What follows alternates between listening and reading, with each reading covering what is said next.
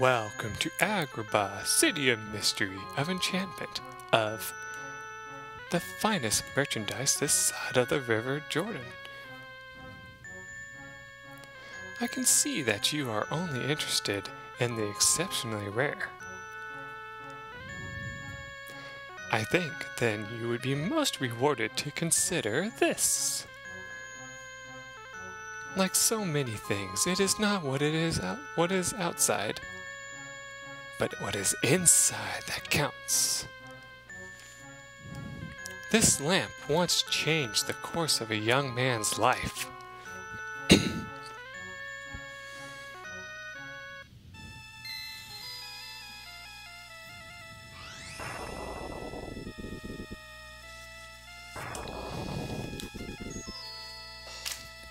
Oh god, I'm gonna screw this up so bad.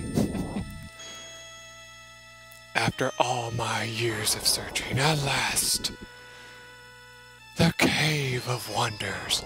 Now remember, the rest of the treasure is yours, but the lamp is mine. Of course, that's Gazine. That's on the horse over there. Where the fuck is the controller? I didn't have all this prepared.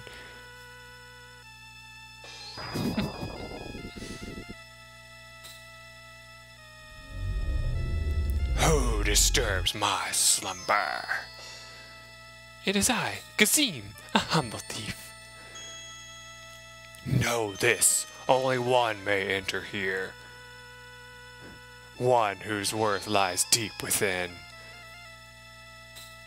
The diamond in the rough. So, only one may enter. I must find this one. This diamond in the rough. God, I hope the mic caught all that, because if it didn't and it doesn't sound anything like him, I'm gonna be pissed. Just saying.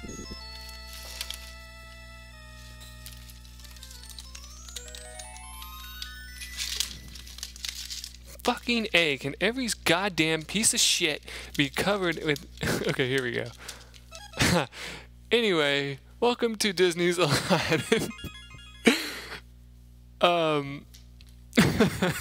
This game is pretty awesome, actually. I'm not going to lie. I loved this game so much as a kid, and I continue to love it to this day. It's a pretty amazing game, to say the least. The thing is, though, you know, actually, I wonder, is there a way to make hovering X? Yeah, but that's not good. Because as it with being as my R button seems to sometimes get screwed up a little bit. I don't know how well this is going to work, but that's okay. You don't need to hover too much in this game. But anyway, so this game came out forever ago. Let's see, does it have on here? No, I guess I'm gonna have to look it up. But I used to play it all the time as a kid. Oh,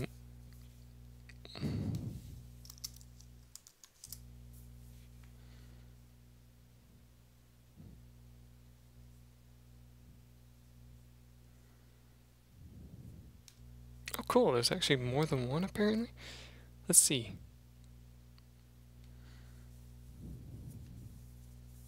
Oh, yeah, there was one for the Sega. Okay, so here's some things that you can know about Aladdin games. Disney's Aladdin was released by, looks like 3 different companies. Actually, no, 4. Maybe, I don't know, but it was released by Virgin Games, Capcom, Sims, SIMS also is basically another way of saying it, I guess. And it says Disney's Aladdin and Nasasha's Revenge. I don't know what that is, but this one was developed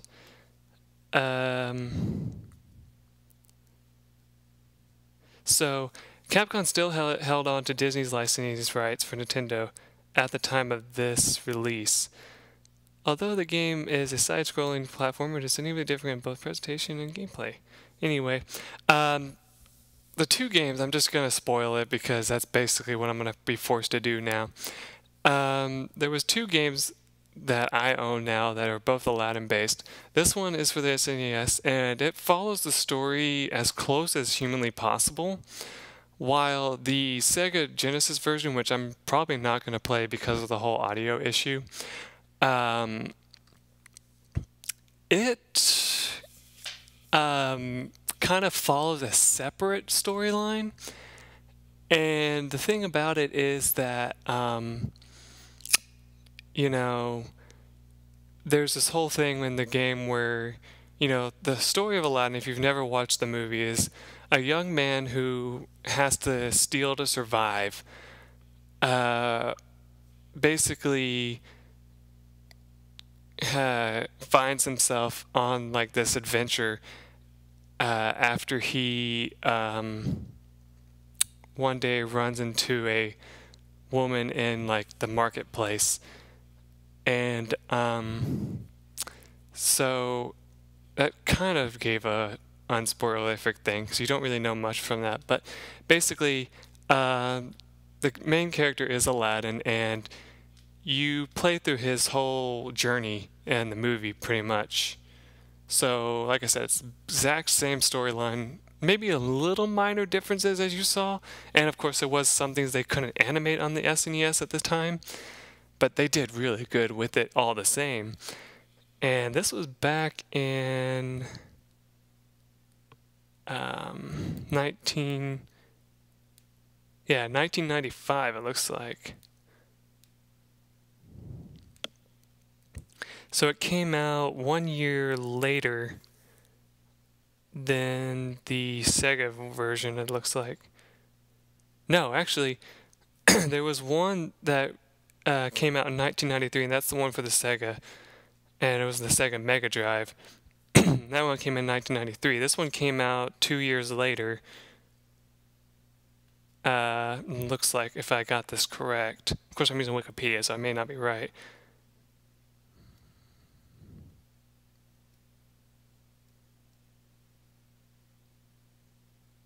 Oh, cool. There's also a PlayStation game. I wonder how hard it is to get your hands on this. Let's see. What if I can find this somewhere?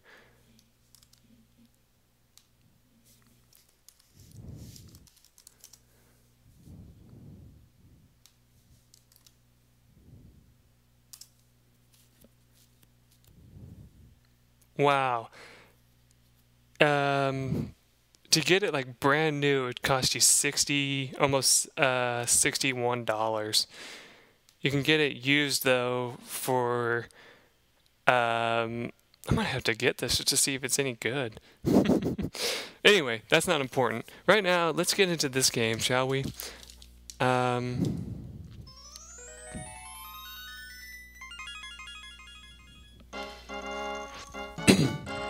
Okay, so B to jump. You have a lot of momentum in this game, so keep that in mind. For the most part, avoiding enemies is for the best if you can. If you have to hit an enemy, do that. You just jump on them, typical, you know, Super Mario style. There are like little paths that you can deviate on if you want, and like little things that you can find in these like things like that. Bread heals you for, I think it's 1 health. If you find chicken, like, yeah, secret chicken, think of Castlevania. If you find chicken, that will, let me see if I can remember. I don't know if you can get up. Yes, you can. Haha. Secret chicken pretty much fully heals you.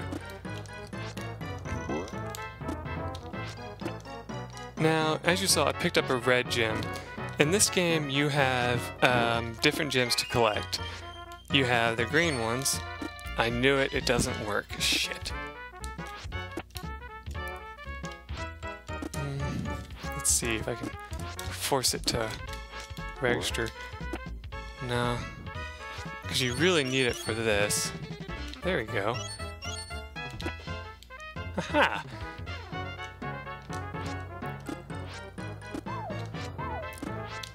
Anyway, I've just been like rambling for a while here. Oh god! Yeah, every hit you take, it's always 1 heart of damage, so try to avoid getting hit.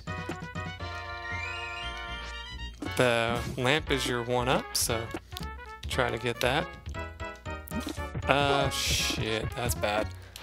I'm probably gonna have to get another controller. I have one somewhere, I just don't remember where.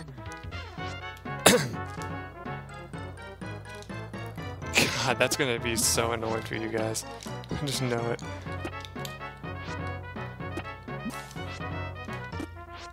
Shoot. Yeah, if you pull back, you can kind of do that jump if you're wondering. It's not always a good idea, though.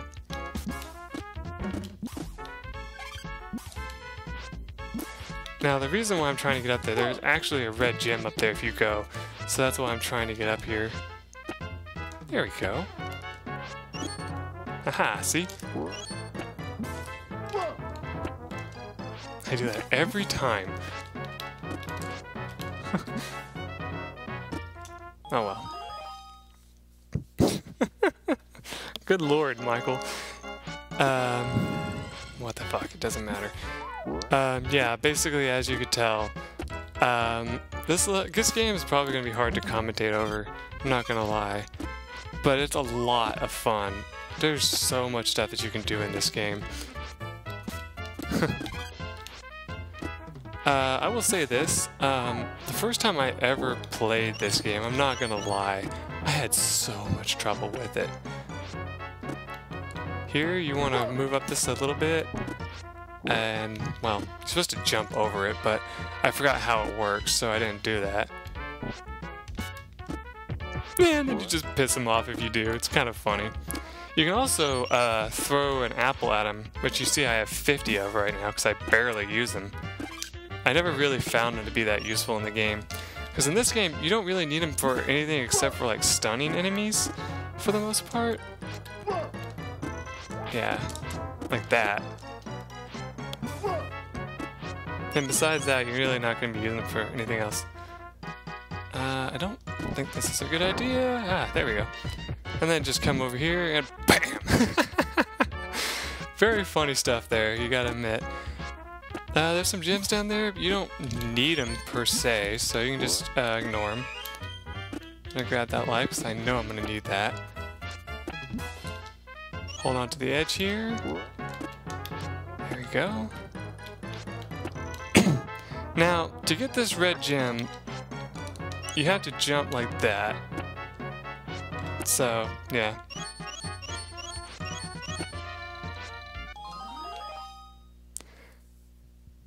Now, I love doing that. That was one of the things I did as a kid so much. Basically, it's just possible to make it where Abu never gets to eat this apple at the end.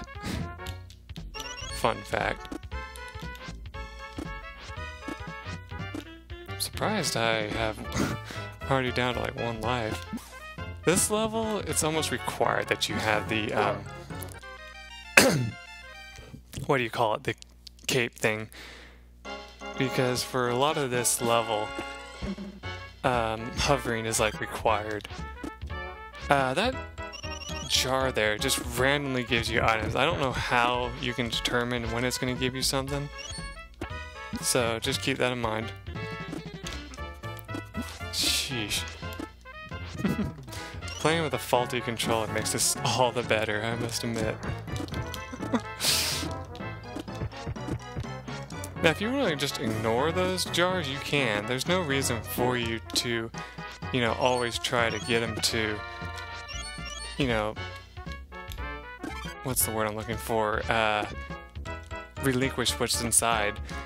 It's only necessary if you absolutely want to. You can get up there, but it's really hard, so I'm not going to bother with that right now. Because I think I'd have to be able to... Whoa, shit. I'd have to be able to jump from there and get it. Yeah, and I'm not about to do that. There is a reason why you'd want to get them all, if you're wondering, because you get a special bonus thing if you get a whole bunch of them, but it's not necessary, so I'm not going to try my hardest to get the ones that are really difficult. Yeah, that's something you want to remember, is that if you jump off an enemy when you reach the end of a zip line, you'll get a bonus bounce.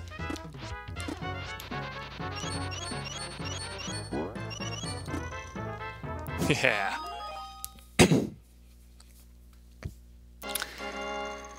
Anyway, my goal with this is to try to beat this today. I don't know if I'm going to be able to. This game used a password system back in the day, and did some pretty cool stuff with that. Your password changed slightly depending on what level you're on, but for the most part it didn't really do a whole lot. Oh, and this fight is completely broken. So there's two ways to do this fight. You can just hide behind this barrel, wait for him to swing his sword, and jump on him. Well, not like that, and then just sit here. If you just sit here this whole time, he can never hurt you. Unless you fuck up your jump like I do all the time. Since I haven't played this game in so long. But yeah, if you just sit here, this fight is so simple. As I get killed. That's hilarious as shit. I'm not going to be mad about it at all. Now, as you can tell, since I am very rusty at this game, I am going to be making all the mistakes, so don't worry. How the hell did that happen? That's bullshit. Oh well. I ain't too mad about that. Now, if you want to make this fight a little harder, you can actually use your, well, not like harder, but you can like actually throw apples at him and he'll do that. It won't actually damage him at all though, so yeah. There we go, that's how you could do it.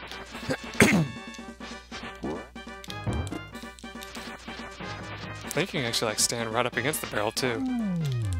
There you go, done.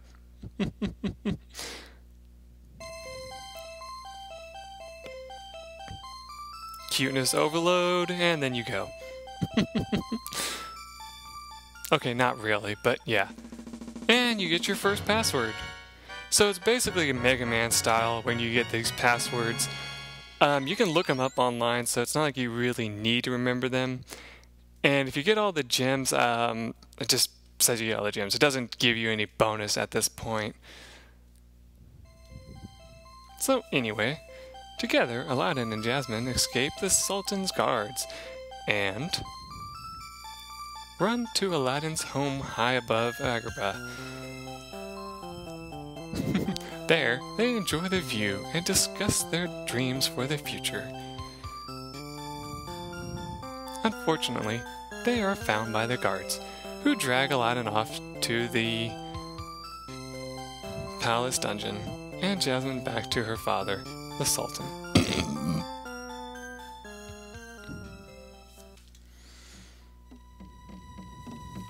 Aladdin is thrown into the deepest cell of the dungeon. But all he can think about is the beautiful princess. Of course! A strange old man appears, offering to set Aladdin free if he'll come on an adventure to the Cave of Wonders. Glad to get out of prison, Aladdin doesn't suspect that the old man is actually Jafar in disguise. Now this was obvious in the movie, so if you didn't see it, it's okay. Anyway, I'm going to pause the game here and then take a pause break. And when I come back, we will finish the second stage, most likely, and see what we come up with from there. Till then, everyone, bye.